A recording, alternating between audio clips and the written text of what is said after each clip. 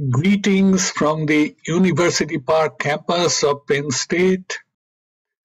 Thank you, Mr. Chairman, and also thank you, Professor Huiliang Wei.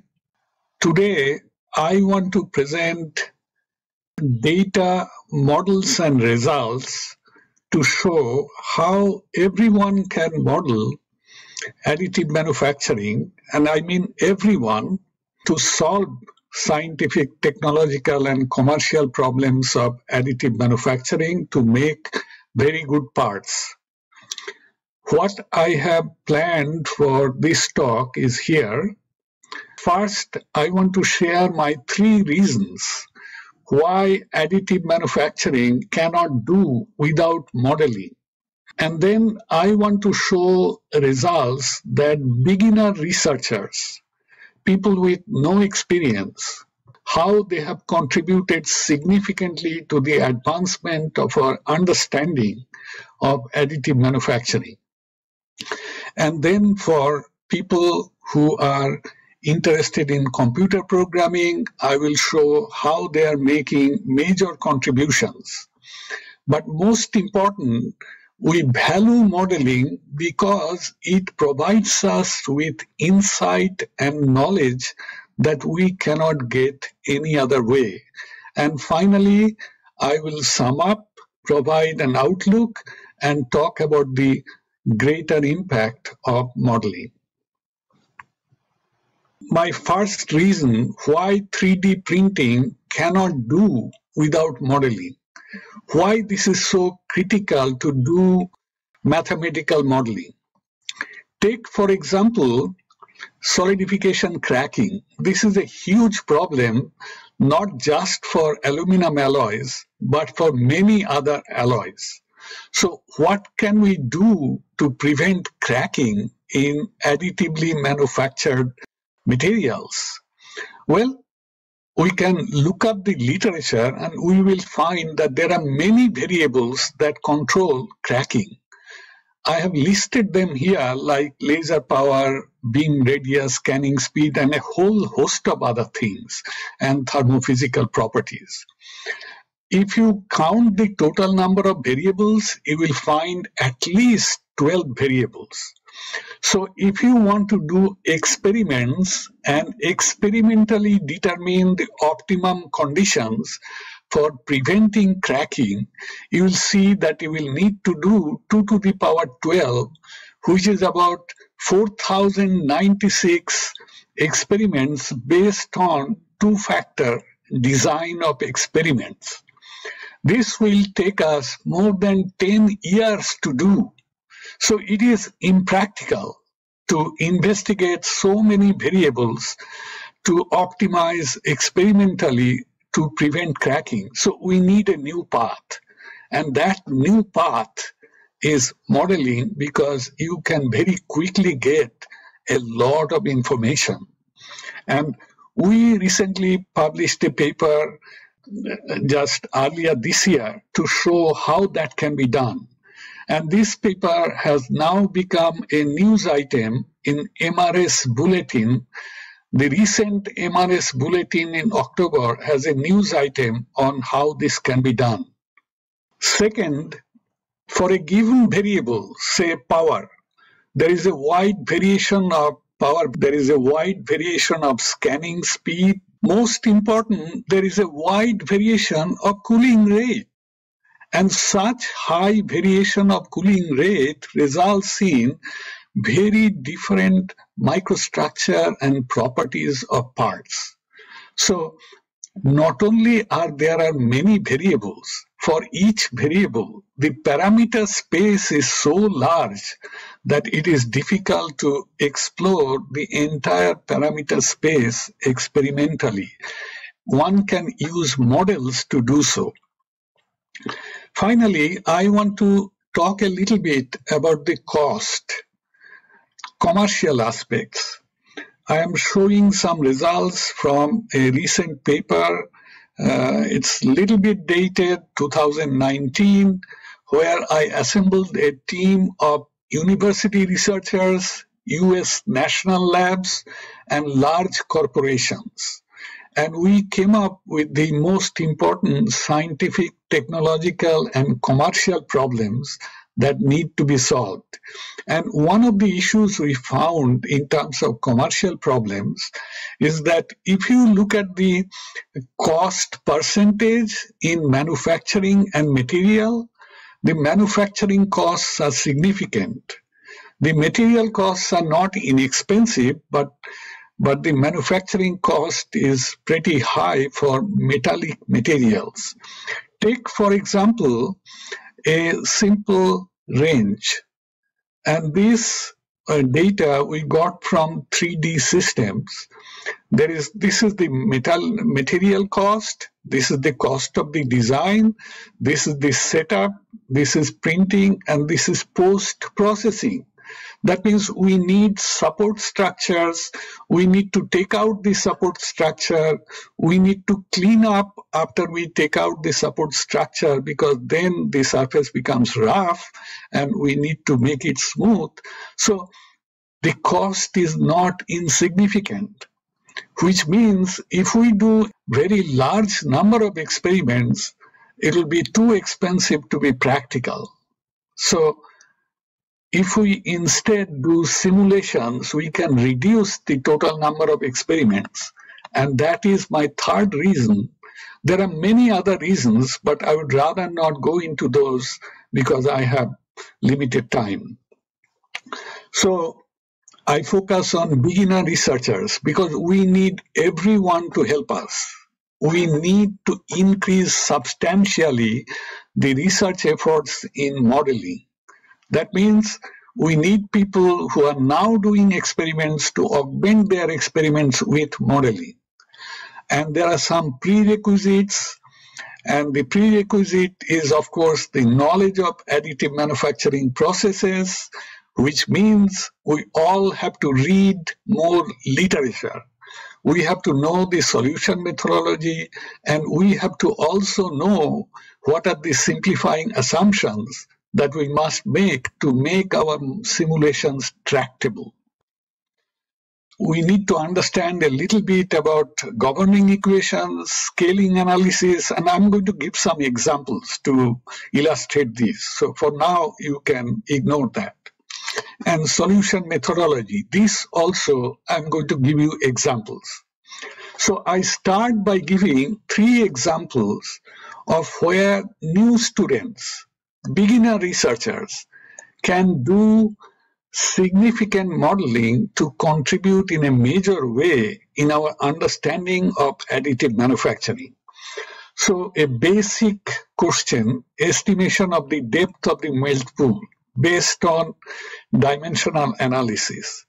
So what we do is we list all the variables like dimensionless heat input. It's very important. More heat you provide, more would be the depth.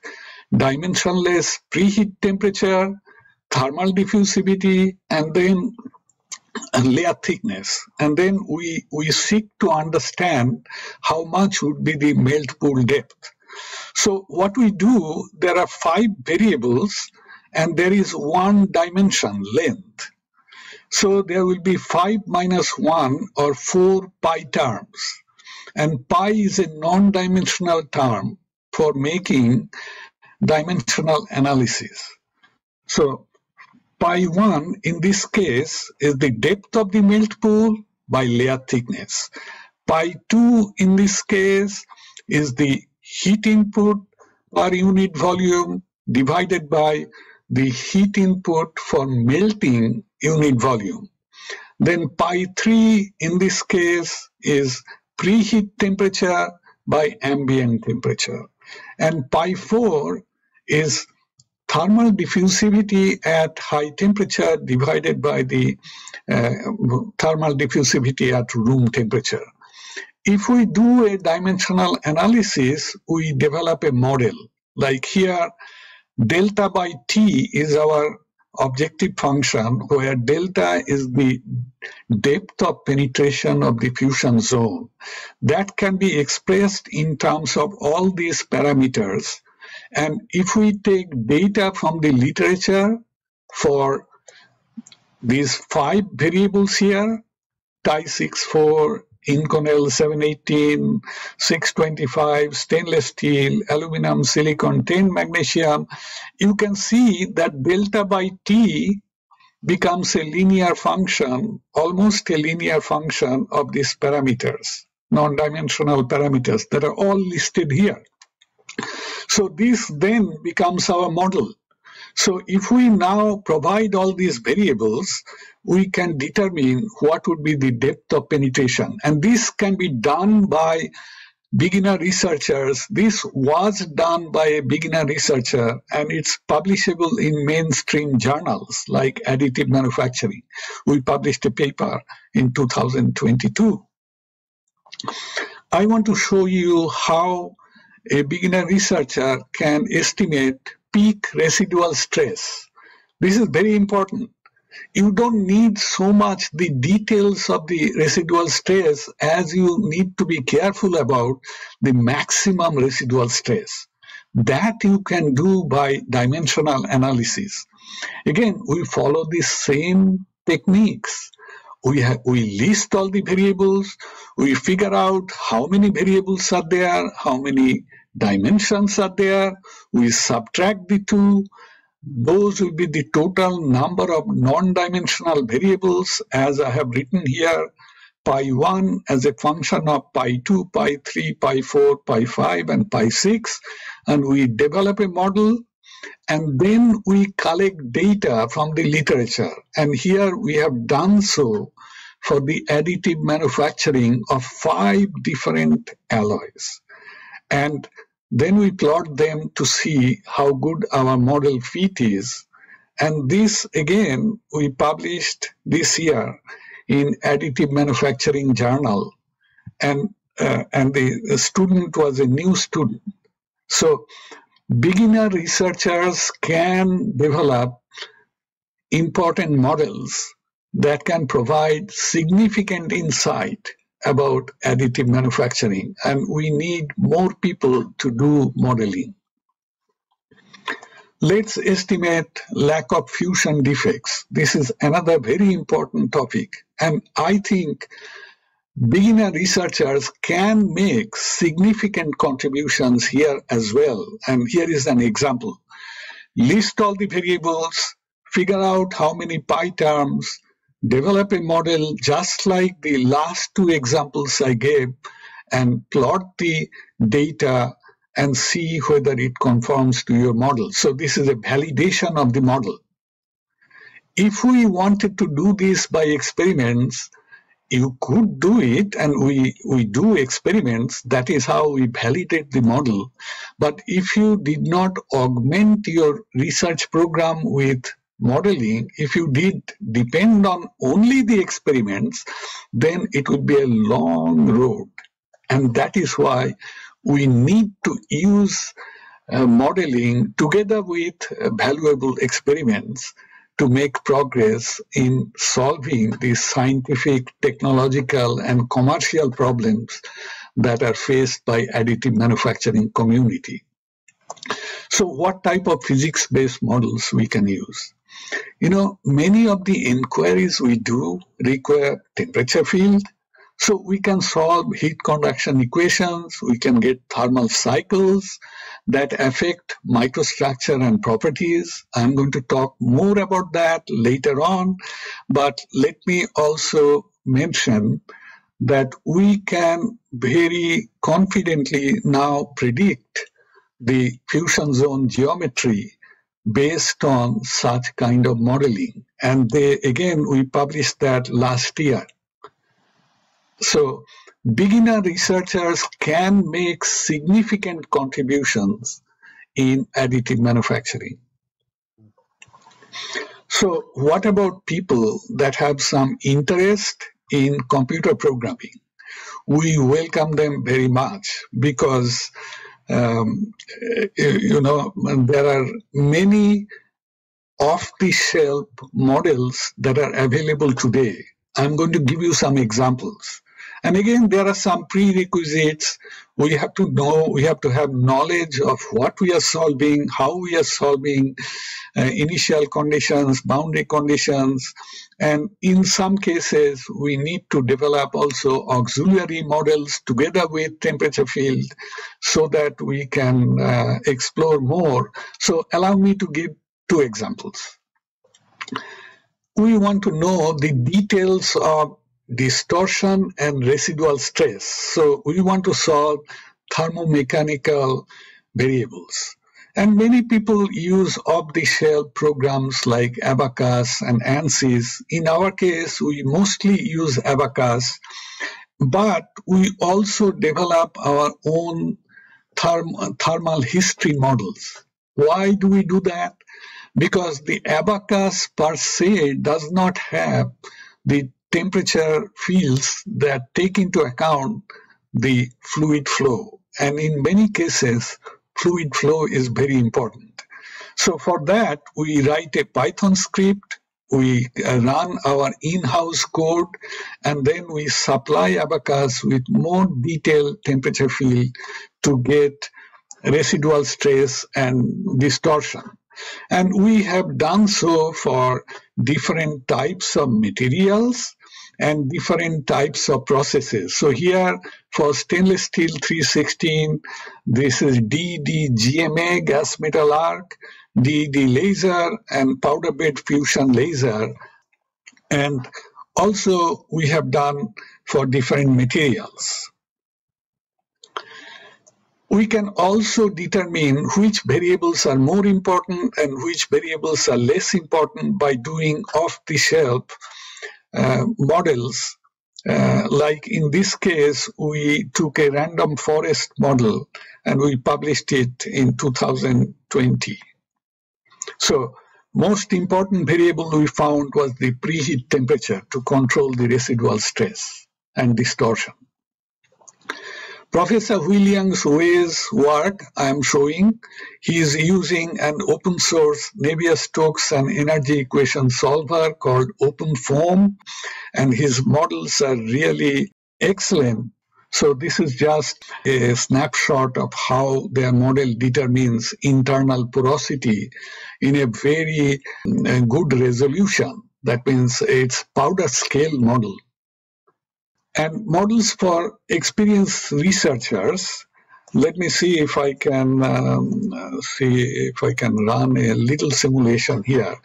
We can obtain the flow field, we can obtain temperature field, we can obtain cooling rates, we can obtain a lot of things that are generally not very easy to determine experimentally, like thermal cycles right near the fusion zone. But we can compute them, and when we can make a measurement a little bit farther away from the interaction zone between the laser and materials, we can see that we can reliably predict the thermal cycles. Thermal cycles and temperature fields are also important to understand the shape of the fusion zone. They are not always hemispherical, as some people claim to be. Sometimes they are like W, sometimes they are like a bracket. So it depends on Prandtl number and Marangoni number. Prandtl number is the ratio of viscous diffusion rate to thermal diffusion rate. And Marangoni number is a measure of how strong the Marangoni flow or the surface tension gradient driven flow is taking place within the fusion zone. And the combination of those two determine the shape of the fusion zone.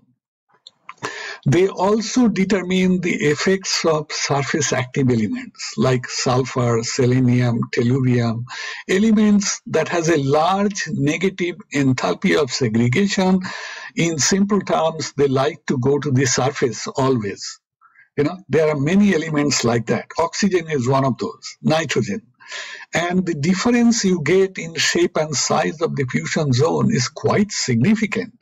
The fusion zone circulation patterns change with a small amount of change in the concentration of those elements, and you can have a shallow and wide pool, or you can have a deep or narrow pool depending on how much sulfur you have.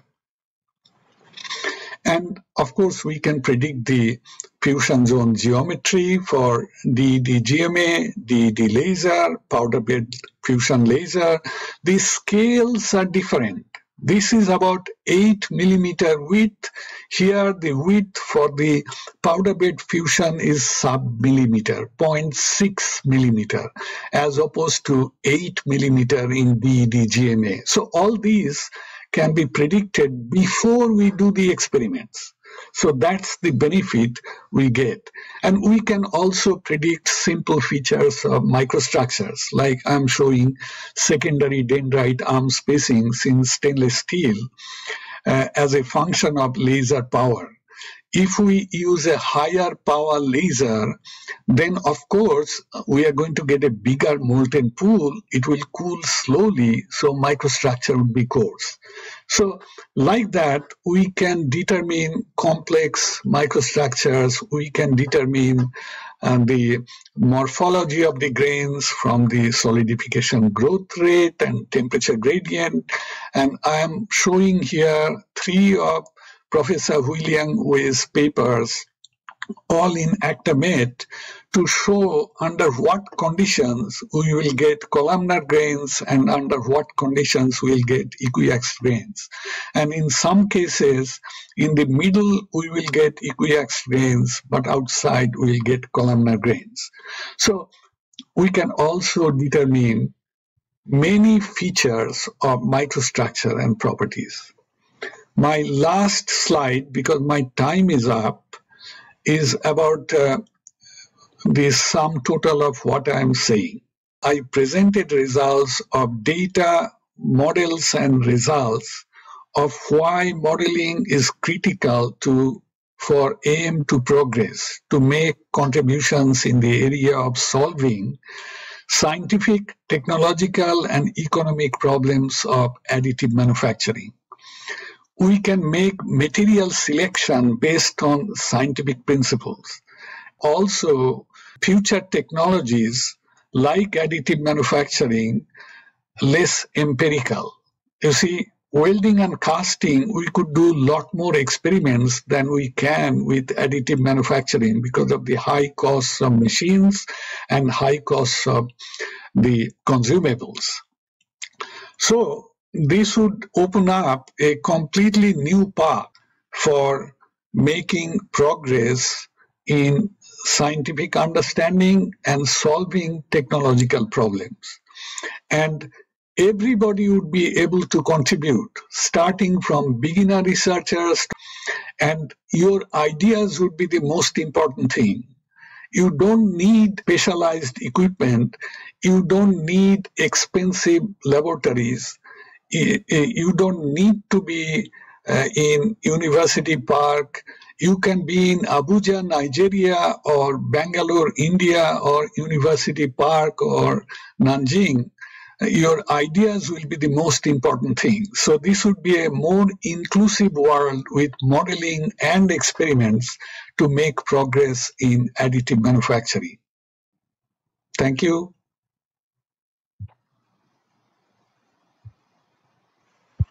Thank you very much, DebRoy.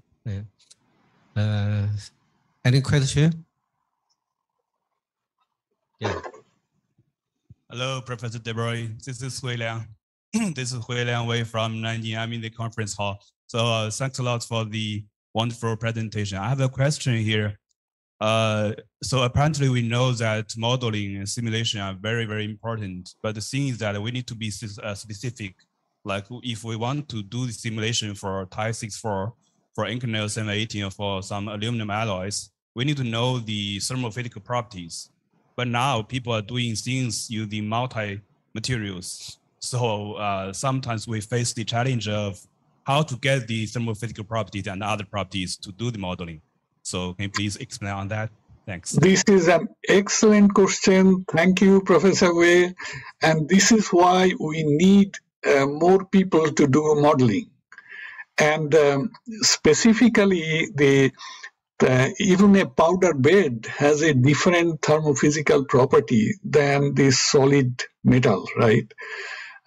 For example, the thermal conductivity of the powdered bed is much lower than the thermal conductivity of 100% dense material. So we need models for thermophysical properties too, and they are emerging specifically for multi-materials. But even before we can go into the multi-materials, think of how many alloys can we additively manufacture very easily. Of the 5,500 commercial alloys, we can easily additively manufacture only a handful of alloys. That is why we need to synthesize both experiments and include modeling in our research program. Experiments are very valuable, but we also need modeling. Modeling will help us in ways that are much more important than for welding and casting. Okay, yes, thanks a lot, Professor DebRoy. Okay, thank you. Thank you. Any question? Thank you for your presentation, Professor DebRoy. I have a question for you. At present, the numerical models and the machine learning are used in the digital or additive manufacturing. Could you please explain their important role in the digital twin? Thank you. The digital twins are dynamic models in the sense every time we run a digital twin in action, we also get data from the actual machine, and the predictions improve with time, whereas in a model the predictions are always the same. Am I making any sense? Thank you for your question, because your question is very important. So there are differences, and that is why General Electric uses more than 5,500 digital twins, and so does NASA, and so does many other large corporations. Thank you. Thank you. Thank you. Professor DebRoy, I have also questions. Please, sir. I think your presentation is very frontier for the modeling. My question is how to keep the precision of the modeling. This is, again, a very, very important issue. Thank you for raising this issue. Models have to be validated. And that is why I said at the beginning that I want to present data, models, and results to convince you that if you augment your project with both experiments and modeling, you will come out far ahead. So validation of the model and testing of the model are integral parts of our culture. And this is a very critical point. Thank you for raising it. Okay, thank you very much. Thank you very much again.